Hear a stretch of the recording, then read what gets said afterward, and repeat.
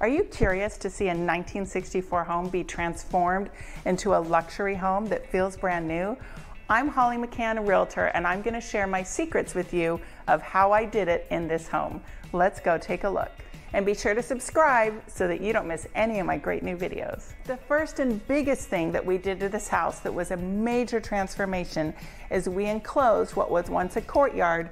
This little area, you can see where it used to be, and so we made it part of the living area and living space. We also stole part of it for the new primary master bathroom. It's awesome. So in enclosing the courtyard, what we had to do was obviously drywall it in, pour a concrete foundation, and of course we did all this with permits because you want to make sure you get credit for the square footage added on record with the county assessor. So in order to get credit for square footage added, make sure you permit it and do it right. We also put skylights in. We love skylights, especially it would feel so much darker in here without them. So if you're enclosing a space in, you got to think about what you can do to still bring the natural light in.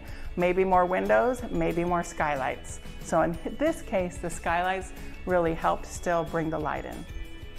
The kitchen underwent major changes. As you can see, we've added a big island, which is what is on trend with what today's homeowners and home buyers want. I always love to include a bar with seating. You can fit 3, maybe 4 people at this bar so they can see what's going on in the kitchen. It's perfect for parents who want to have their kids do homework that need help while they're cooking or maybe making lunches in the morning. It's just really a nice feature to have. So in here we also raised the ceiling. We pushed the ceiling up. We had to add insulation. We put in a skylight. We put in can recessed lighting. That's really important too. Lighting is everything in today's environment and what today's homeowners want. In the old days, there wouldn't be very much overhead lighting. There might be one chandelier in the middle of a dining area, and then for the secondary rooms, all there would be is wall plugs to have floor lamps. But now everybody wants lots of recessed lighting. They want lights everywhere. They don't want to rely on the floor lamp. So we did that. You can see the beam that we put in. We had to do that to support the home structurally. Raise the ceiling. High ceilings are always desirable and what people want. It costs money and takes time, but in our opinion, it's worth it. And my husband, who's 6'4", always wants every ceiling taller because he's a tall guy and likes to have that height. So as far as what we did in the kitchen, we didn't change too much as far as where the main things were located. In fact, you can see that the stove is in about the same location as it was before. So that's what we've done with the kitchen. We'll move on to some other areas next. So in our dining area, I do have one chandelier. I feel like I had to have that, but I really restrained myself from putting very many decorative or hanging lights because I have found as a realtor shopping with home buyers, like one time I saw these beautiful big pendants, 2 of them hanging over an island in a pretty new construction house. Maybe it was only 3 or 4 years old.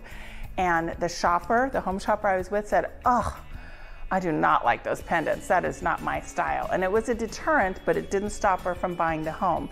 So I remember that when I'm flipping a house, I want to make sure that I don't put too much distinct design. I will not be putting navy blue cabinets or green cabinets that some people will do, and it's fine.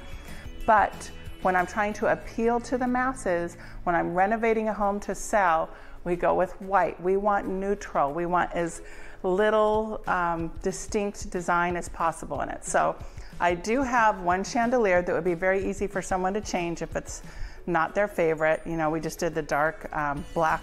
I guess it's not quite black, but it's really close to black metal.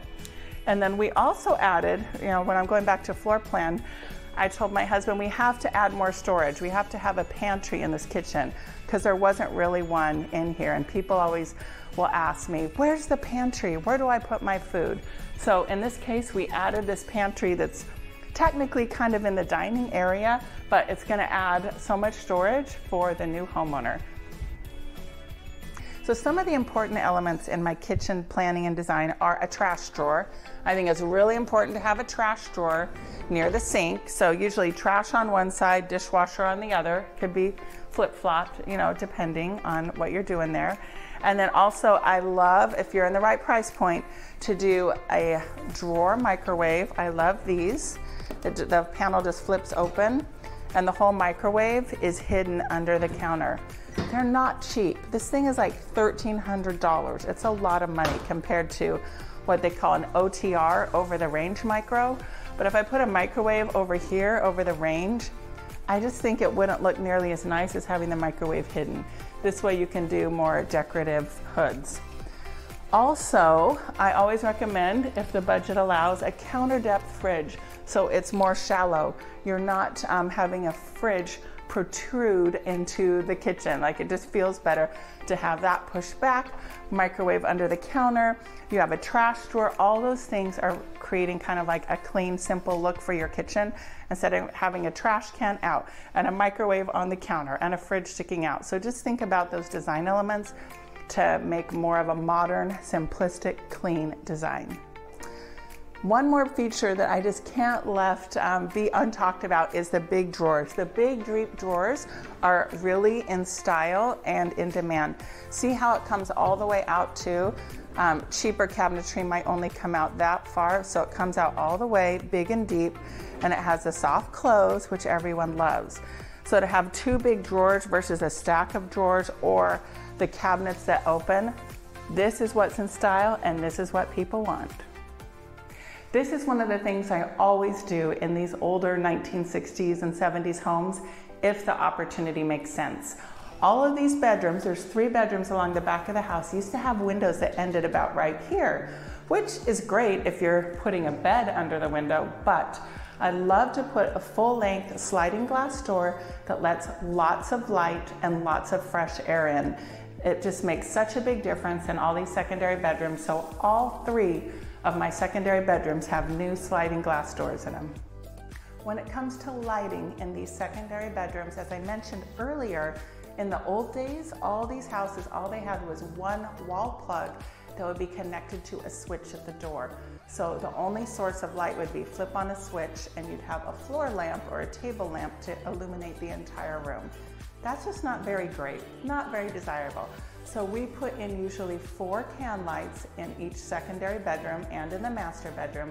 And my favorite thing to do is just to put the pre-wiring for a ceiling fan or chandelier right in the center, so it's all set to go. If someone wants a ceiling fan, it's super easy and convenient for them to put it in, but plenty of people don't like ceiling fans and they don't like the look of them. They think, oh, they look too clunky. So since we also have brand new air conditioning in this house, people may not even care to have ceiling fans. They can just keep it like this.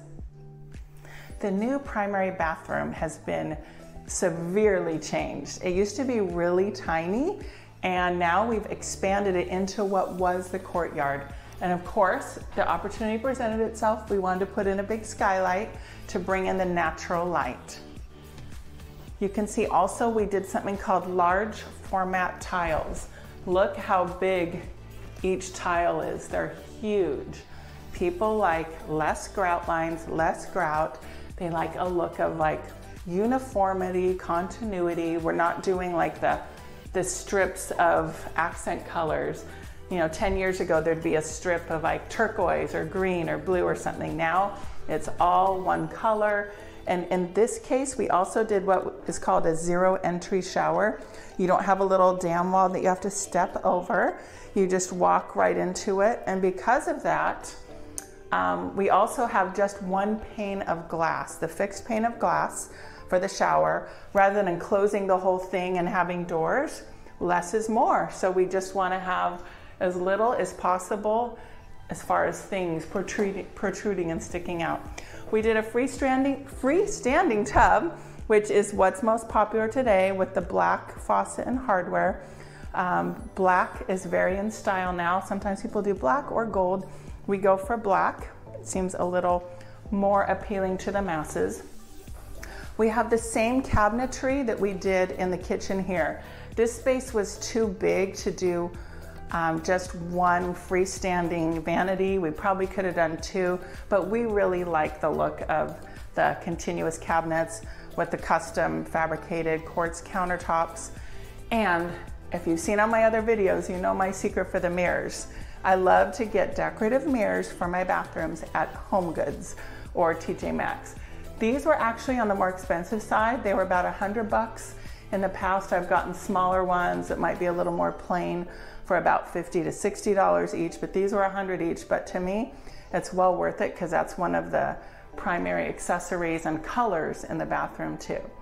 And I try to do just clear glass for my lighting as opposed to anything too ornate, so that hopefully it will once again be the most neutral and appeal to the most people possible. Now, right over here, we have a separate toilet room. These are really nice too. You see these in the higher end homes, but the toilet is in its own separate enclosed room. Gives maximum privacy, and it hides the toilet, which is not always the prettiest designer feature in a bathroom. So here in the living room, we had a dilemma when we were doing this house. There used to be a fireplace right here, and it had some kind of cool looking mid-century modern stone on it. My husband really wanted to keep it. He says, "Oh, it looks so cool." Well, it does, but we didn't leave the rest of the house with the mid-century modern vibe anymore. There's a couple of little elements like that big picture window over there that still, you know, echo back to the mid-century design. But what we did here is first we took off the stone off the fireplace and we were gonna retile it. And then he's like, "Do you just wanna get rid of it?" Because it was so awkward being right here in the corner. You couldn't really furnish around it. You weren't gonna have like a couch facing it.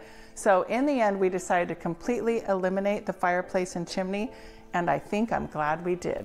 Curious to know what your thoughts are on it though. Leave a comment below about that if you'd like. People often ask me, do you have a designer? How do you know what to do in a house? Who does all the design of all your flips? Well, it's actually pretty simple. We always paint the walls white. We always do luxury vinyl plank flooring, unless it's over $2 million, and then we'll do real wood. And we go with a tan color, or whatever you want to call this color. And we do black hardware, the white shaker cabinetry, the white quartz with a slight gray veining, extremely neutral. We don't have to decide over and over again. The thing that kind of takes us the longest is just deciding what shower tile. We've been going to larger and larger format tiles, but it's going to be white every time. That's what sells. So there you have it. There's some insights behind the scenes of what we do when we're flipping a house. And I wanted to say the final thing, the most important thing at the end is if you are renovating a home to sell or just improving your own home to sell, the staging. The staging is key. The staging is hugely important. The staging in this house is the nicest we've ever done, and I'm really excited about it. It's definitely a step up from HomeGoods and those kind of big box stores, and it shows that home has been elevated to a whole new level, hoping we're gonna get a higher price because of it. But when you have high-end staging, it's gonna help your home sell faster and for much more money than if you leave it vacant or with some old, not so great furniture in it. I guarantee it. I hope you enjoyed this tour of my Dana Point listing. Comment below the things you liked and maybe didn't like, and any tips that you have too. Be sure to subscribe for more great real estate videos.